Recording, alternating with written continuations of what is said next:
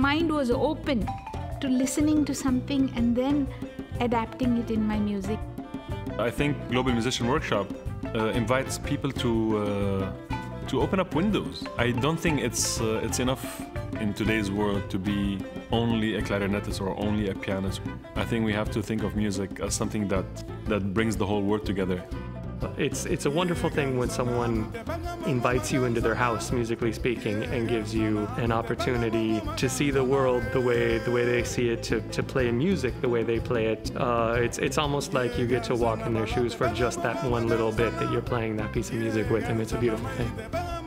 The best way to engage with music from other cultures is to immerse yourself with master musicians who have lived and breathed this music as their mother tongue. Being guided from zero to performance over the course of a week with one of the greatest practitioners of, let's say Indian music, I can't think of another way to feel connected to that language and to understand not just what the music sounds like, but how it can and should feel while you're playing it.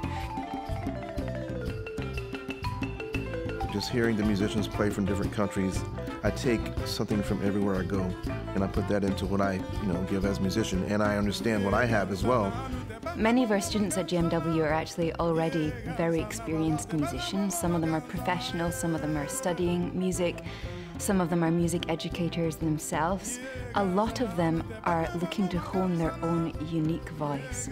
The ability to learn to converse cross-culturally through their music will help them in their artistic collaborations, but it will just also help them in the real world.